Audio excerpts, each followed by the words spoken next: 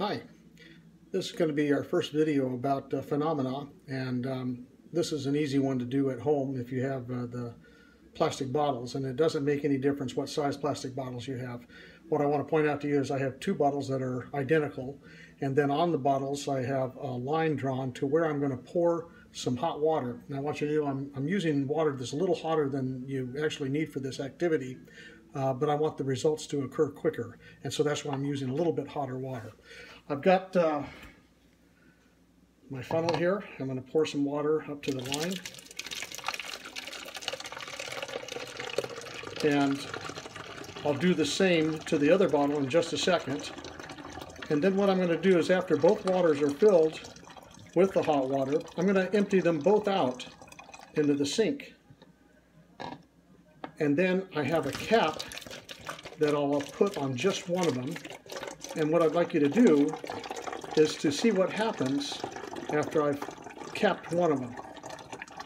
We'll compare the two bottles to see if they have the same type of action or reaction in them.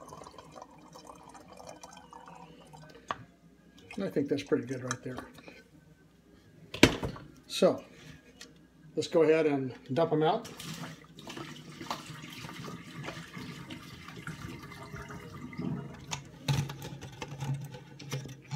Put the cap on one. And let's see what happens here. This may take a minute or so. Oh, it's already happening. Notice that the bottle that's over on this side right here, well, it looks like it's getting skinnier.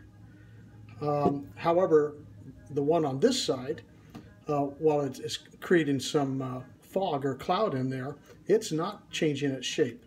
This one is changing its shape. And so the question I have for you is, in this phenomena, why is this happening? It's getting skinnier still. I kind of wish that I could drink some hot water and the same thing would happen to me, but that ain't the case. I've got to exercise.